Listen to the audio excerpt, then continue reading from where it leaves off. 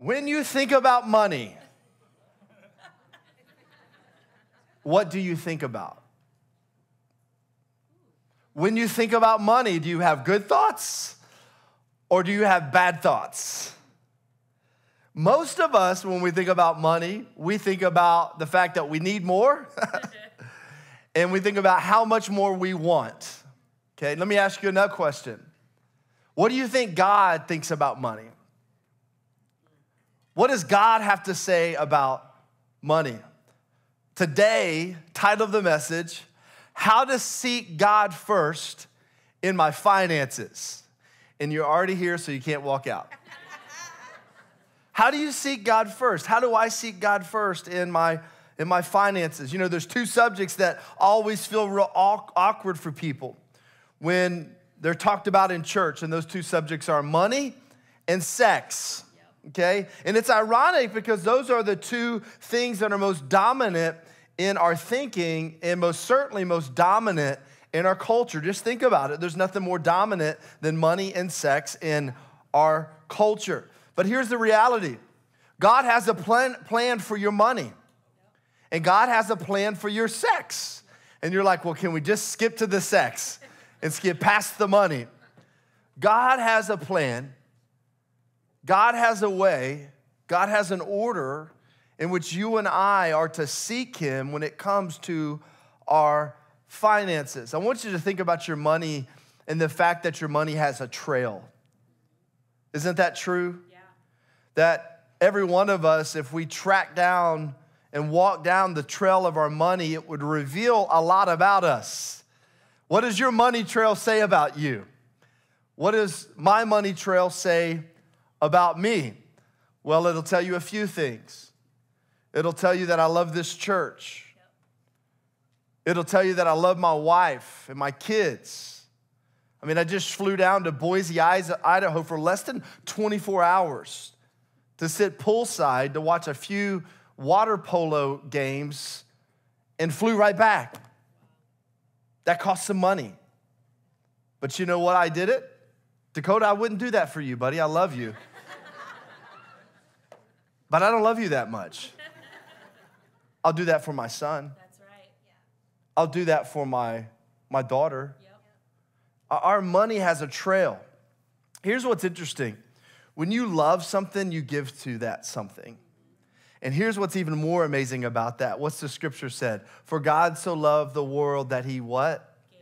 When you love something, you give to that something. And what's incredible, and this is what I hope will happen today as we just talk about what it looks like to seek God in our finances, that we just relax. Some of y'all are so tight right now. Just relax. Just take a deep breath and open your hands and just relax, because here's the reality. God gave you 100% of himself before he asked anything of you. Yes, he did. 100%. Yep. He gave his one and only son. He paid a debt that you could not pay through his son's death. Jesus paid it all for you and for me. Now let me ask you a question. How much of your sin did Jesus take? 10%? Right. Was it 10%? Right. No. I'm glad it wasn't 10%. 25%? 50%? 85%? 99.9%? If Jesus had taken 99.9%, the fraction left still causes death in our lives and separates us eternally from God. He gives us 100%. Why? Because he loves us. What you love, you give to. And God is the perfect model of generosity. How many of y'all believe that God's people should be the most generous people on the planet? Yes. We absolutely should. Why? Because God is generous. Right. We have a God who is generous. Matthew 6:21. It's one of my favorite scriptures. For where your treasure is, there your heart will be also. So if you reverse engineer this and you start to think about it, if there's anything that you don't love, start giving money to it. Think about it. If you're struggling, not loving something, the Bible says where your treasure is, there your heart will also be. Just start giving to it. I promise you, you'll start paying attention to it. You'll start loving it a little bit more. I just would encourage you to try that. If you're struggling loving something, just start throwing some money at it. All of a sudden, your interest in that area will all of a sudden get big. If you want to know what I love, all you have to do is look at my bank statement. I love this church, I love my wife, I love my kids, and I love fishing a lot.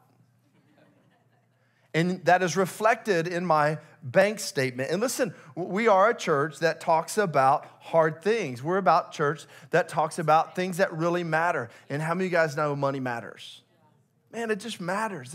It's just the reality. Money matters to you and it matters to me. And God has a plan for our money. So here's how I want to approach this talk today, because I really want to help you. That's the hope. Today's not a Bible beat down on your money. And I hope you never feel that in any way. I mean, there's times that we all need to be corrected, but how many of you guys know that God's word, and when it corrects us, leads us to life and liberty? And that's what the heart is behind today's talk, as we look at what it looks like to seek God first in our finances, but there's tension in it. Let's just be honest. So 3 tensions that I will face when seeking God first with my money. If you're a note taker, that's the heading for your notes. 3 tensions that I will face when seeking God first in my finances. If you're considering maybe trying this for the first time or returning back to this because you're used to and you don't anymore, there's going to be some tensions that you're going to have to face. There's going to be some walls that you're going to hit. And the first one can be summed up in one word. Here it is: ownership. The word ownership. And you go, well, where's the tension in that? Where's the tension in my money? And who owns my money? Because it's my money. I earned my money. I put the time in. I inherited it. I invested in it. It's my money.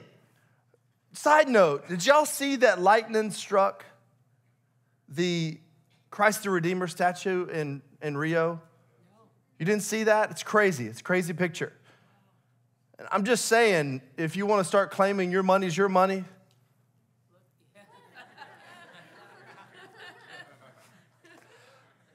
because who created you?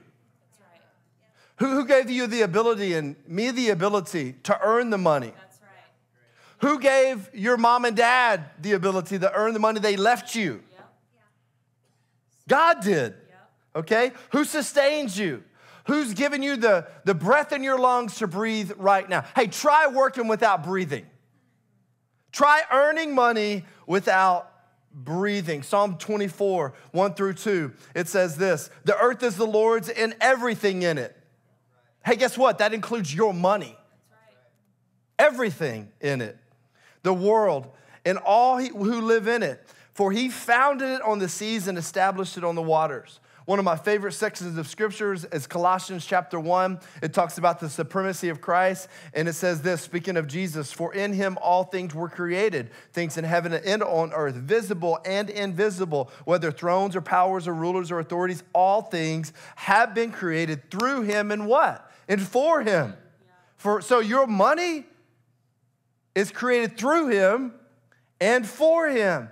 He is before all things, and in him all things hold together. So you may be thinking, okay, I understand. It's all God's. If that's all I got to say so we can move past this point, great. He owns it, I don't. Ownership. But hey, it's one thing to say that and another thing to live it. And I think that's where a lot of us are today. We would say, yeah, God, everything belongs to God, and God's the one that blesses me to earn the money I make and provide the way for my family. But the reality is that we don't live our lives as if he owns it. We live our lives as if we own it. Yeah. And really what he's done for you and for me is he's given it to us, and we'll talk more about this in a little bit. He's given it to us to manage. And some of us are really bad managers with our money. And it's why we are in the situation financially, because we're actually not doing our finances the way God would have us do our finances, okay? Testing comes before blessing. This is true in your finances. This is true in everything. I mean, you don't get these bad boys without testing the biceps, okay? You got to put the biceps to test before you get these bulging babies, right? Okay, that's true in everything. Why is that funny? It's true in everything. Testing comes before blessing. You got to go through the test before you're blessed. It's true in your high school diploma. It's true in your graduate degree. It's true in college. You got to be put to the test before you get the blessing of the diploma. And then it's true in your work. Your work, you're put to the test before the paycheck. Like all of this, testing comes before blessing, all right? So let me ask you just a few questions. Don't answer them out loud, but I want you to catalog them in your mind, and I just want you to answer, if you can, just in your mind as I walk through them, okay? Here it is. Don't give me any indication, just straight deadpan face. Just look at me for a minute. You're used to it. That's the way you always look at me. That's okay. I'm joking. Hey, preacher jokes, okay? All right, here's some questions for you. Are you in debt? Are you maxed out on credit cards? Are you just keeping your head out of the water financially, living paycheck to paycheck? Do you feel like you're drowning in your debt? Let me come at it another direction. Do you struggle with greed? Do you struggle with jealousy or comparison? Do you find yourself getting angry over someone else's blessing? How about this? Do you have plenty, but you're stressed out about managing and not losing what you have spent your life building? It's a lot of people. A lot of people right now are in an age and stage in their life where you're stressed out about moving things and shuffling things so that you don't lose what you've spent your entire life building. Or maybe you've earned more than you've ever thought you would earn, and now you're at a loss as to what is next, okay? And if you're like the rest of us, you said yes to at least one of these, and God wants to help us, okay? God wants to help us, and that's part of what it looks like to seek God first in your finances, is that we kind of got to settle this ownership idea. We got to understand that it's not ours, it's His. And when I have realized this in my life, then because it's not mine, I mean, I treat something a little differently when someone lends it to me. You know, I mean, if it's my lawnmower, man, I'll bang that thing up. I won't worry about the rocks I run over. But if someone lends me their lawnmower, man, I'm gonna take care of it. So good. You know, I'm gonna be sure that I return it better than I got. God's lent us what it is that He's given to us. We're talking about ownership. And God wants to actually get ahead of our stress.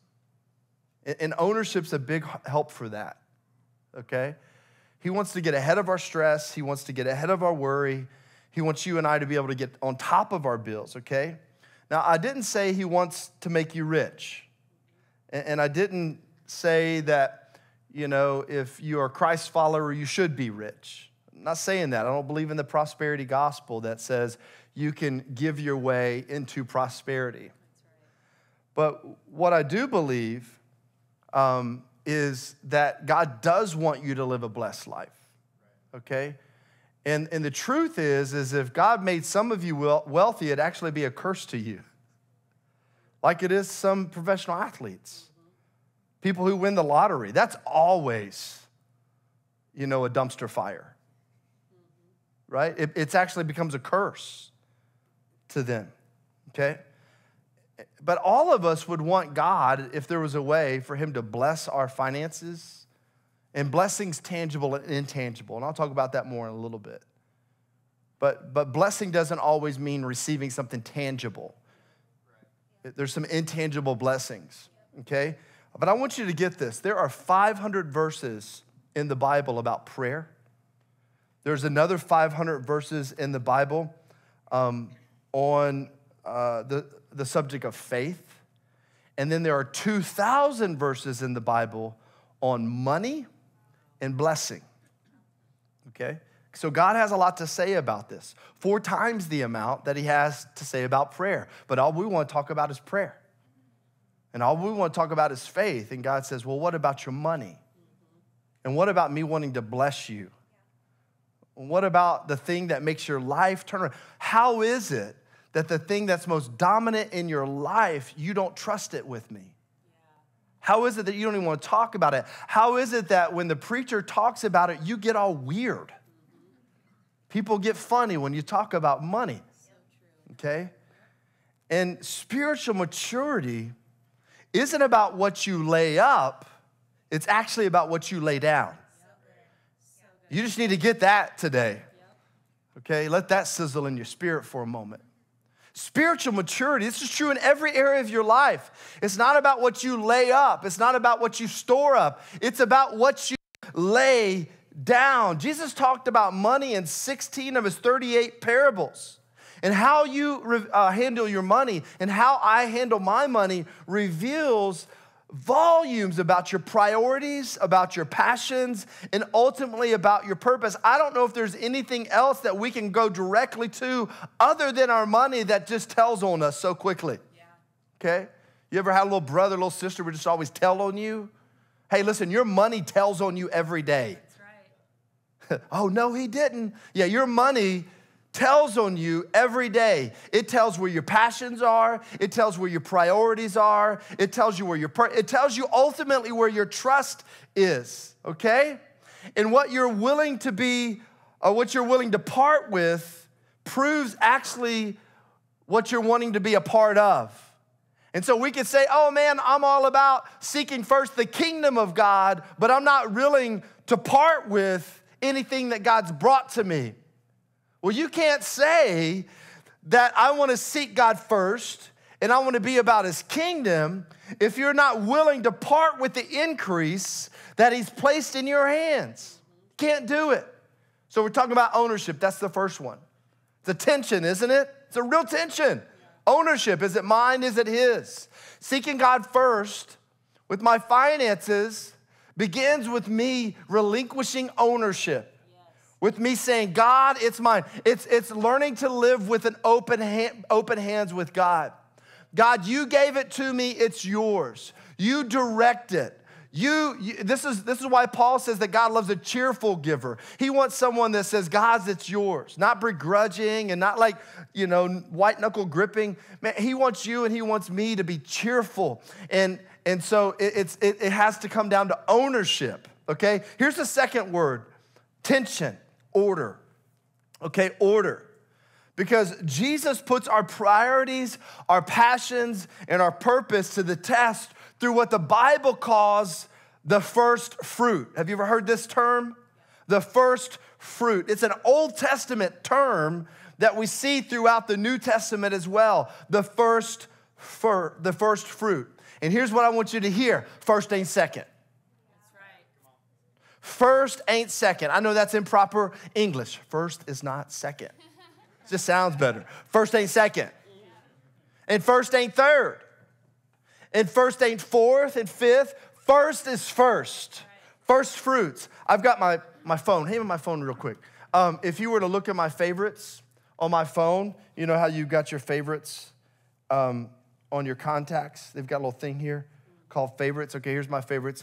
At the top, Sarah is amazing Hartfield. Okay, first. If you looked at my recent calls or my recent text, it would be to Sarah is amazing Hartfield. Okay, first. Okay, my texts actually say something about me. Who's in my favorites says something about me. It says something about you as well. And God uses the principle of first to keep our hearts in check, to help us understand with ownership. We see this first in the Old Testament where God asked his people to bring the first fruits of their crops, even before all the other crops. I want to show you this just real quick. Deuteronomy 14, verse 22. You must set aside a tithe for your crops. Tithe means what? Tenth. A tenth, okay? You must set aside a tithe of your crops, 1/10 of all your crops you harvest each year. Bring this tithe to the designated place of worship, the place the Lord your God chooses for his name to be honored. Now, some people go, man, I don't have a problem giving my God the money. It's the church. Well, church is God's idea, okay? And I get it. I get it, man. There have been some like jacked up situations that have happened with church and money, okay? But God, it's God's idea. Just look at it. Take it to the designated place of worship. Man, God uses the church to extend his kingdom. As a matter of fact, the church is the primary manifestation of the kingdom of God on earth, and the church being God's people, okay? That's it. So that's why it says, hey, if we're gonna fund the kingdom forward, it's gonna take us bringing our first, because it's about ownership, but it's also about order, okay? So this was actually already being practiced back in Genesis, okay? In Genesis chapter 28, Jacob said this. He said, in all that you give me, I will give you a tenth, a full tenth. And then you go even before that, Genesis chapter 14, we see Abraham give the priest Melchizedek a tenth. And then so even before God gave Moses the 10 Commandments, there were already practices of the first. There was already practice set in place for man's well-being. Of course, another example of tithing, of bringing your first, is the Sabbath. You realize the Sabbath is the idea of the first. Okay, it's the first day. You're supposed to set aside that day, okay? The first day, the Sabbath. We're supposed to do that with everything. We're supposed to bring God first. That would be a great title for a series, wouldn't it? Seek first. First in everything. Not just first at the top, but first on everything in the list. Okay, so it's the first fruits concept. This was law. Now here we go. This is going to get fun. But Pace, we're not bound by the law. Some of you misinformed Bible scholars would like to say to me, oh, we're not bound by the law. And I would say to you, this is so true. We are not bound by the law. We are not bound by the law because of the grace of Jesus. I got you, even the mean people saying amen right now, okay? But listen to me.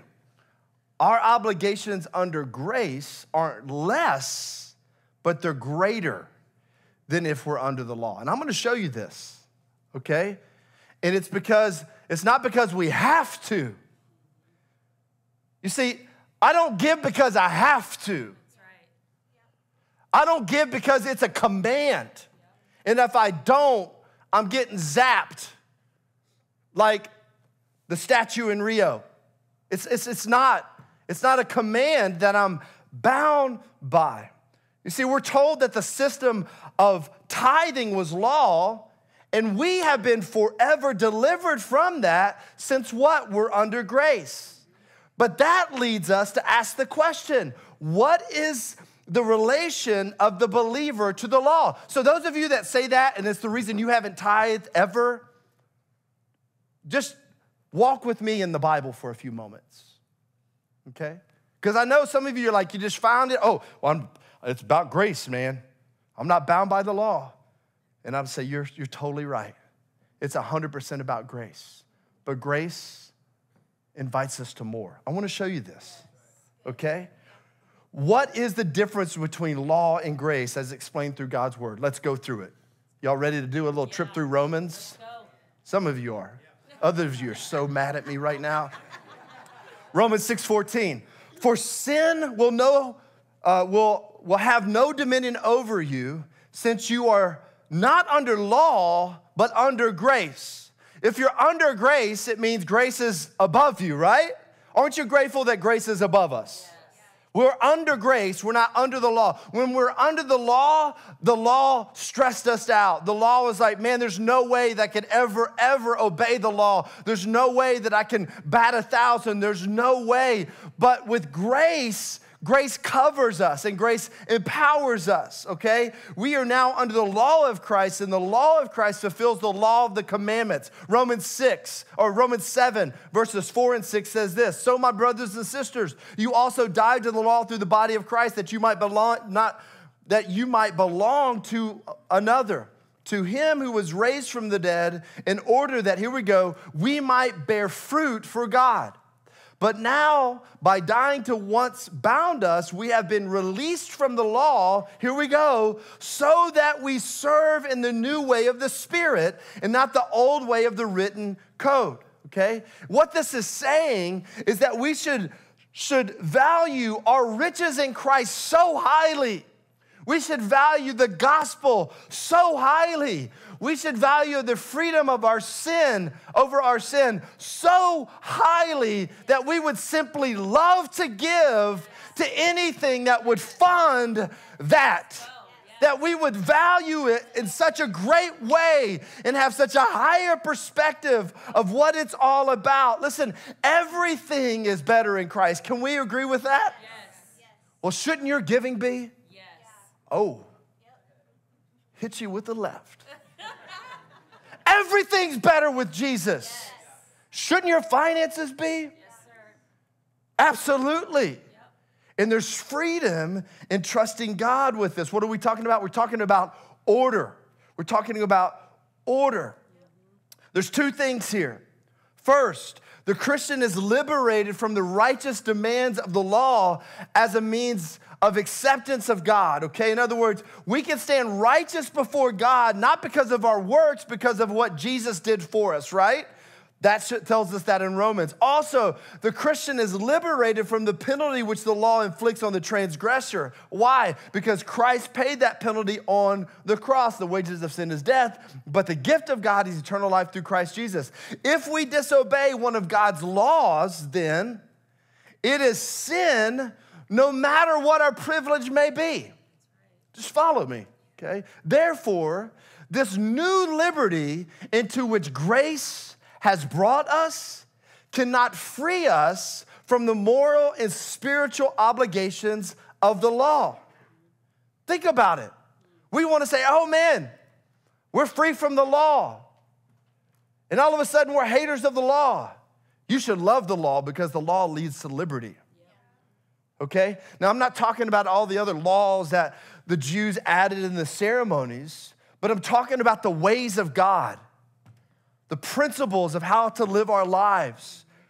The ways of God lead to liberty. The ways of God, the laws of God lead to freedom. God's ways lead to freedom. And why we would want to be liberated from things that would lead us to freedom blows my mind. And I'll tell you, our issue has got to do with ownership and it's got to do with order, okay? And money is a minor detail compared to what Paul is talking about when he says that we're not under law but under grace. Again, I'll show you this, Romans 7:12. So the law is what? It's holy. And the commandment is holy and righteous and good. So we're under grace, actually, that we may better fulfill the law. That's why we're under grace. That we can walk in the liberty and the freedom that we could not. Yes. At one point, it was a beatdown to us. At one point, all we had was willpower, but now, because of grace, we have Holy Ghost power to empower us to walk in liberty, to empower us to walk in grace, okay? Romans 8:2-4. For the law of the Spirit of life has set you free in Christ Jesus from the law of sin and death. For God has done what the law, weakened by the flesh, could not do. By sending his own Son in the likeness of sinful flesh, and for sin, he condemned sin in the flesh in order that the righteous requirement of the law might be fulfilled in us who walk not according to the flesh, but according to the Spirit. So because we have grace, we should actually do more than the law requires. So you say, I'm not bound by the law. Well, if you look and you study the New Testament and the New Testament church, it was built by men and women who gave more than the tithe. I mean, if you really want to play that game, you want to go back to the Old Testament way. Because New Testament Christians give more. Oh, yeah. Oh, it's quiet. Give more, okay? And here's the amazing thing about it. It moves from obeying God, not because we have to, but because we get to, okay? And part of the order and part of the ownership is the world has just so deceived us in what is truly valuable and what is worth our giving our lives to. When all the while God is saying, listen, I'm inviting you to invest into what is eternal and what has kingdom impact, okay? Tithing was a major test back then, and it's a major test now. And why? Because it involves serious trust. If you're taking notes, write this down. God asked for the first because giving him the first requires faith. And without faith, it's impossible to please God. God always wants to move us to having to step out in faith because faith requires trust. And this is one of the areas that many of us need to be liberated in because we never trusted God. I know all the reasons. I can understand all the reasons. I empathize with all the reasons. But I'm telling you, there's liberty and there's freedom in trusting God, okay? The first portion is the redemptive portion.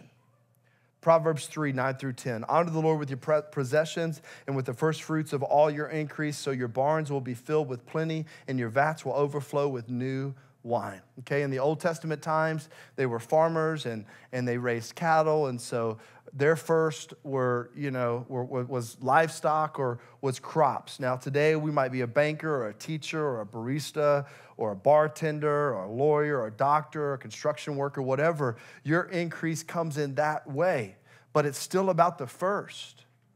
It's about the first for you and it's about the first for me. The first portion is the trigger of what redeems the rest, okay? So listen, order matters.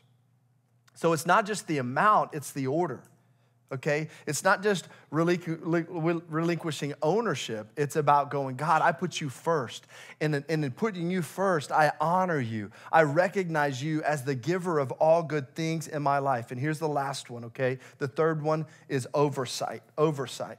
It's another way of saying stewardship. Okay, there's tension in oversight. Okay, I'm gonna ask you a question, and it is a trick question. You ready for it? Here it is.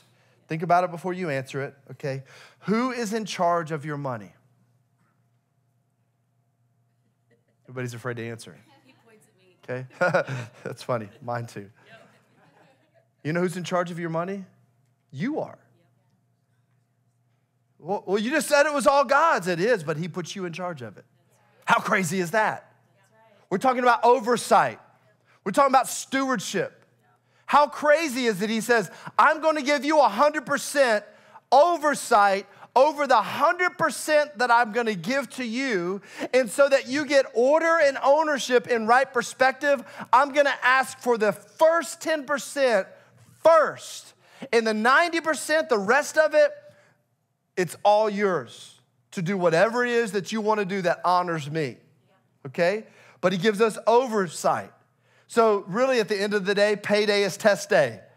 It is. Payday is test day for you and it's test day for me. God says, trust me with the 10% and I'll take the 90% further than you can take the 100%. But here's the reality. I know that fear talks and fear talks loud. Fear will say, I'll never have enough. You say, Pace, if I had double, I still wouldn't be able to tithe, okay?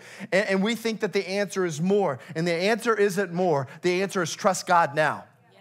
Okay? And if you think that when you get more, you'll trust God with the more, when you can't trust God with the little, you are delusional. That's right. You begin to trust him now with the first and watch what he does, okay? Some of us also live with a scarcity mindset. Some of us were raised this way. We didn't have a whole lot. And so now that we're in a position where we're now overseeing our own money and it's not our parents' money, we're really tight. And we're afraid, and we hold it close, okay? Every now and then, I'll give Sarah Grace a treat, and I test her. I do this on occasion, and I ask her for something. Like the other day, she got a bunch of candy to make Valentine's out of, right? And I said, can Daddy get a Reese's peanut butter cup? And in this moment, you know what she did? She said, yes. She passed the test. Now, there have been other times that she said nope. And what she doesn't realize is, man, I can buy lots of bags of candy and dump them over her little tiny head. Okay? But this is a test, right? This is a test. And like, hey, I want to make sure that you understand that dad is the giver of all candy, right? Daddy is the candy man, right? And so I want you to enjoy the candy. I want you to have the candy, but daddy says, hey, give me first. Give it to me first. I mean, hey, I'm all about that Reese's peanut butter tie. What about y'all? Let's go. But we can't live with this scarcity mindset, okay? And so when I pass the test, the rest of the test is blessed. And here's what I mean by blessed, and we'll wrap up, okay? See, it wasn't that painful, wasn't it? Nope. Okay, I'm just trying to help you, okay? What I mean by blessed is two things: God's provision. Okay? God promises you, if you live on sound biblical principles, he will bless the rest, okay? It doesn't mean that you can be foolish with the rest of the 90%, okay? And that he'll bail you out, okay? God promises you. He promises you. Jesus himself said it. Seek first the kingdom of God, and all these things would be added to you. What? All the things we're worried about, all the things that we're hoarding our money for, all the things we're saving our money for, all the things that we need money for. He says, if you'll seek me first, all these things, okay? So there's a promise of God's provision. And God's provision is this: your basic needs, okay? Shelter, food, promises you. It doesn't mean that you may move from having a nice house to a rental house. It doesn't mean that you may take a loss on a car. It doesn't mean that you may not take a loss on an investment. You lose your shirt in the stock market. It doesn't mean that when God says, hey, I'm going to provide for you, it doesn't mean that you're going to be free from all those hard things. What he says is, I'm going to provide for your basic needs. But then he says, not only that, I'm going to protect you. I will protect you. Okay, and you still may have some loss financially, but I will protect you. And what it means is that God will bring blessing into your life when you need it to protect you. He will. I've seen this over and over and over in my life. I've seen this through medical bills. I've seen this in house sales. I've seen this over and over again. When we moved to North Idaho from the Dallas-Fort Worth area, I served at a very large and prominent church. I've been there for almost 16 years. The church was incredibly generous to my family while I worked there. I don't want to speak this over myself, but I made a lot of money. I don't know that I'll ever have that kind of salary. And when I resigned from that church to begin our move here, there was a transition period of about 4 months that I had no income in a very large house, okay? But that was my choice. You know why? I had no idea how our bills were to be paid, but I know what God called me to do. I know what he called me to do. And so I stepped out in faith. I didn't do it foolishly. I stepped out in faith. In addition to not getting paid, the church that God called us to begin to plant, it also needed money, and it needed resource to get started. And guess how much we had in that bank account? 0, okay? So what did Sarah and I have to do? Sarah and I had to go to our savings account and give the largest financial gift we've ever given towards the 6-figure budget it required to start our church, okay? And that helped cover a large portion of the 6-figure budget we needed to start, okay? In the middle of all this, I've got to tell you, I was like, wow, God, I'm stepping out in faith. I don't know where the money's coming. I'm believing it's coming, but I'm getting a little nervous. Yeah. And I'll kid you not, if I didn't get a phone call from a pastor friend of mine, Pastor Willie George in Oklahoma. And in one phone call, God made up and some for what it was that we gave. And that man blessed us for 3 years and helped us. God protected us. God provided for us. You see, the way you get beyond worrying about money is understanding it's not yours. It's understanding that there's an order and he comes first. And it's simply understanding that because of that, he's given you oversight. It's what he did with Adam and Eve. All this is yours. He gave us dominion and reign. Man, what a giving God we have. And then he says, hey, give me a tenth. Trust me in this. So here's the heart of our church. We get to give. We don't give to get. Okay? And I'll just say to you this, and I really mean this. If you're not in the place spiritually where you can give, where you don't trust God or you don't trust the church, or when you give, you're mad about giving, keep your money. Yep. Just keep it. Yep. It's okay. There's a good chance that area of your life won't be blessed, but keep it. Because God is advancing his church. He's advancing his kingdom. He'll do it through a few of us. That's right. Okay? So you guys know, if you've been here, you're here. If you've been here for a 1-year preaching cycle, I maybe do this once, maybe twice a year. Yep. You know why? I'm not worried about it. Yeah. Okay? It's between you and God. But I got to tell you what the word says. Okay? Now it's yours. Yep. Okay? And it's just another step. Okay? You know, it's interesting in this series, we're looking at all these details of trusting God in our lives, the details of our lives, and they hit differently. Because for some of you, you've trusted God in your finances. You're like, man, I've been tithing since I was a little boy. This is nothing. But when we start talking about trusting God with your pleasure, that gets a little sensitive, right? We all have a next step, okay? But here's the point. We all should be taking a next step. That's right. Some of you, and from what our finance team lets us know at the end of each year, most of us have a next step in this area. We need to trust God. That's all we invite you in to do. That's all we'll ever invite you in to do. Take a next step with Jesus. Find liberty and freedom in it. Amen.